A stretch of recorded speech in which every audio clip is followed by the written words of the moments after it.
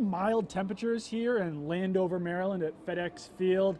Let's give one player each that we're looking for in this game. Not the most interesting game maybe, but there are some intriguing matchups or possible intriguing performances from the Patriots here against the Redskins. So who's the one guy that you're really watching out for, Zach? I'm going to be watching Stephon Gilmore in this game. Gilmore against the Bills last week, he wasn't bad. He didn't have a poor game, I would say, but it wasn't as dominant as what we're used to seeing from Stephon Gilmore, which was a little bit surprising considering the Bills receiving core is fine. Right. It's not particularly imposing, and he could have a difficult matchup this week depending on whether Terry McLaurin plays in this game. He's listed as questionable for the Redskins, and he's a rookie, a third-round pick out of Ohio State, who's really a guy that I thought the Patriots would have been interested in going into this draft, and he's been one of the I guess I could say one of the breakout receivers of this season. Didn't play last week, but had a touchdown and 60-plus receiving yards, 5+ catches in each of his first 3 games. He's probably the Redskins' best offensive weapon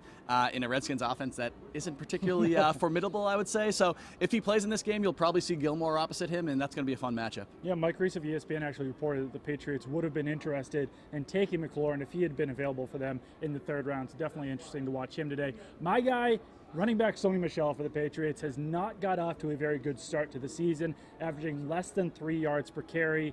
Had one of his better games of the season last week, but that still isn't saying much. This is the game that if he's going to get going, it should happen today, this afternoon, because the Redskins are allowing 147.5 yards per game, 4.7 yards per carry. They're 29th in rush defense, 22nd in yards per carry. So this Redskins defense really has been very poor so far. Rex Burkhead is out of this game. So it really will probably be the Sony Michel and James White show unless rookie Damian Harris gets some touches, which he hasn't so far this season. So like I said, I mean, this is kind of the make or break game for me for Sony Michel because of how bad that Washington run defense is, because of how bad he's performed.